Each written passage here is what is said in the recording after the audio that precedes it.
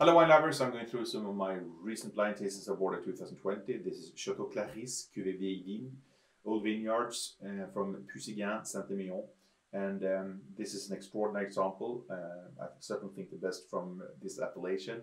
It certainly summarizes the vintage 2020 well, because it has a very high ripeness paired with a great deal of freshness.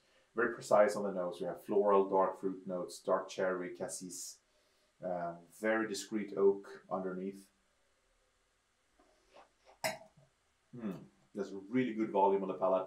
We have concentrated fruit here, almost like crème de cassis, in that unctuousness and richness, but a very fresh backbone. It's supple, well polished tannin.